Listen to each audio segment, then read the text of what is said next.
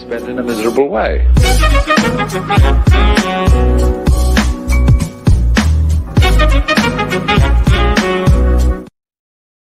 U.S. News: College student finds man in closet wearing her clothes, cops to state.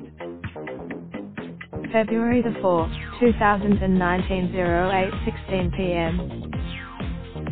Some of her clothes were missing, and she heard strange noises coming from inside of her closet.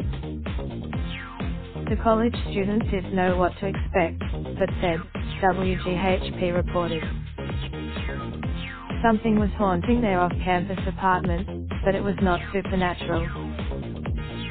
When she discovered a 30-year-old man in her closet, according to WFNY. It's not clear how. For the most comprehensive local coverage, subscribe today. This is Andrew Swafford, a UNCG.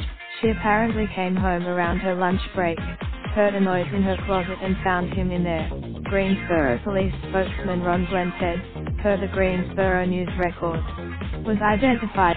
Swafford had not just broken into the apartment, the student said in a WGHP report. He was wearing her. The student said Swafford was making himself at home, looking himself over in the bathroom mirror after trying on her hat and saying, "You're really pretty, can I give you a hug?" WGH police said Swafford was not violent, according to the Greensboro News Record.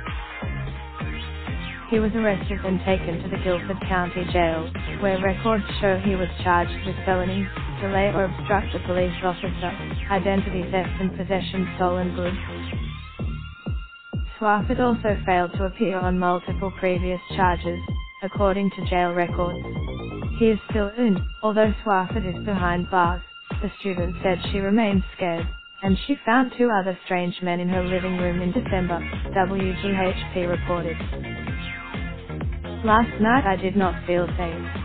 I slept with my video NC.